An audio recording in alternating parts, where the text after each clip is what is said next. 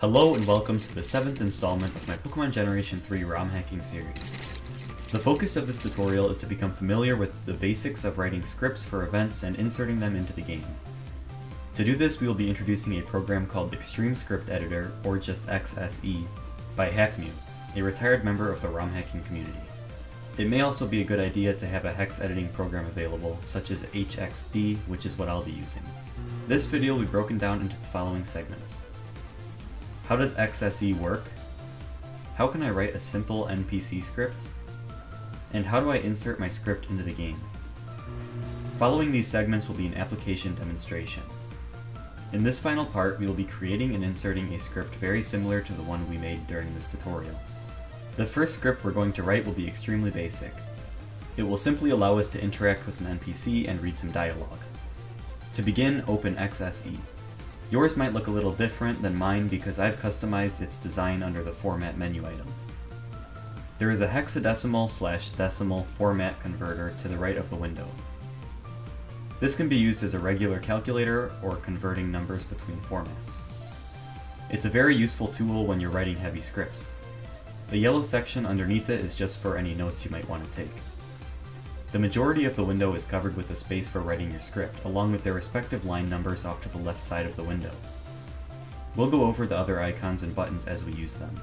Let's jump right into it. The first command you'll want to type is #dynamic 0x800,000. I'll explain every line as they're written. #dynamic tells the compiler that we're looking for some free space in our ROM to insert this script into. After all, we can't go inserting brand new dialogue without overwriting some free space. The 0x800,000 is the memory address or offset where we want to begin searching for free space in our ROM. Whenever we use the notation 0x and then a number, we're telling the compiler that this value is written in hexadecimal format instead of decimal format.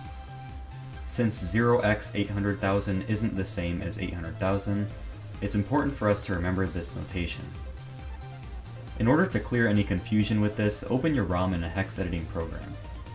The first things you'll see are a bunch of hexadecimal values corresponding to their respective memory addresses, or offsets.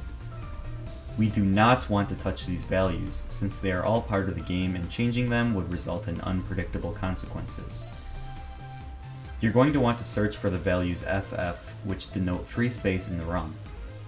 Emerald version is notorious for its very limited amount of free space, while Fire Red version is known for its vast amount of free space. You can see this by scrolling through and looking for chunks of FF values. We're not going to be very specific with our memory usage, so close your hex editor. This exercise was just to give you an impression of how data looks to us when it's stored in the ROM, and what data we can overwrite for our own purposes. As I've said before, the #dynamic command tells the compiler where to start looking for free space in the ROM. We're using 0x800,000 just because it's a conventional point to begin looking for free space. On line 2, type #org at start. This denotes the beginning of the script. Simple as that. On line 3, type lock. This will lock the player in place so he or she cannot move while the NPC is speaking. On line 4, type face player. This will force the NPC to stop what he or she is doing and look at the player. On line 5, type message box @talk 0x6. The message box command displays a dialog box which displays the NPC's text. The @talk pointer tells the compiler where this particular NPC dialogue is stored. Obviously, at the moment, there's no space called @talk yet, so let's make one. Below the script, type #org @talk. Underneath that, type equals and then a space. This is where we tell our NPC what to say. For the sake of this example, we'll keep things simple and have him say, "I'm an NPC." There's nothing else we have to do here, so let's return to the main script. The 0x6 tells the compiler that this is a regular message box. There are other values that we can use here to give our dialog box special properties, which we'll get to later. On line 6, type release. This will release the player from his or her locked position. Finally, type end on line 7. This indicates the end of a script. That's it! The script is complete. Let's go back over it and review what's going on. On line 1, we tell the compiler where we want it to start looking for free space in the ROM so we can insert our script without overwriting anything. Line 2 indicates the start of a script. Line 3 and 4 lock the player into place and force the NPC to stop what he or she is doing and look at the player, respectively.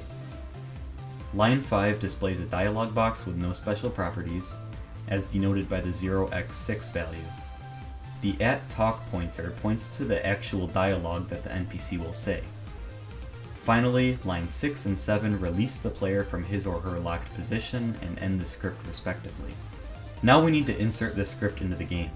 To do this, we must first compile it. Save your script somewhere. Click on the Tools menu item, then click Batch Compiler. You'll have to open your ROM and browse for the location where you saved your script. Once you do this, it should appear in the small white box. Click the checkbox next to it and click Compile. A list of offsets will pop up. This tells us exactly where in the ROM our script data has been stored. Look for the @start pointer offset and click Copy. We'll need this value soon. Open Advanced Map and switch to the Events tab. There's a small section at the bottom of the list at the right side of the window that displays how many of each events of each type exist on the loaded map. Increment the number of person events by 1, then click the Change Events button. This will add a player event and place it at the top left of the map. You can drag this event to the desired position and, if you want, change the movement type of the NPC so it isn't totally static. In your NPC's script offset box, paste the value that you copied earlier in XSE. Make sure that you save your changes. Now let's check out the result in-game. Here we are in Pallet Town and we can see that there is a new NPC here. When we talk to him, he says, "I am an NPC," and then the script ends. Let's see if we can spot our different lines of code when we interact with the NPC. Immediately after we interact with the NPC, our player is locked into place and cannot move. At the same time, the NPC stops what he's doing and looks at us. Then, a dialog box or message box is displayed and the NPC talks to us. After that, the message box closes, our player is released, and the script has officially ended. As a side note, unlike what we've been doing in past tutorials, there are some pretty significant differences that must be noted depending on which Gen 3 game you're hacking. These differences primarily lie within differing hexadecimal values for particular commands, but you don't have to worry about it since I'll be making sure to mention these differences when we stumble upon them. I'm going to go over one more thing. If you reopen XSE and click on the Help menu item, then click Command Help, or just press the F1 key on your keyboard, a list of every known command will be displayed. If you ever forget some small detail about a command or how to properly use it, you can always reference this list instead of searching for the answer on the internet. As an example, let's scroll through the list of commands and click on the message box command. This tool tells us what the function of the command is and its necessary parameters. A parameter is some required value that this command takes in order to work correctly. That's everything I wanted to cover in this tutorial. It was a very brief but fruitful introduction to scripting. We've hardly gone over anything in the way of scripting, but the purpose of this tutorial was just to get you familiar with the big picture of it. Using the information we've learned, we will create and insert another simple NPC into the game. Scripting is my absolute favorite thing to do in terms of hacking. There's so much stuff that you can do with scripting alone, including creating a completely new storyline, implementing new special events into your game, initiate trainer battles, and much, much more. In my opinion, it's the most mentally involved part of hacking. There are around 100 different commands you can utilize to create really diverse and immersive events, and I'll try my best to get through as much of them as I can. We're about at the end of creating and inserting this script. Everything that went into making this has been taught to you through this tutorial. Hopefully you all learned something valuable from this, and if you have any questions, please feel free to ask over at Poké Community or right here in my video's comments section. Thank you so much for being my audience, and I'll be back in the 8th installment of this series.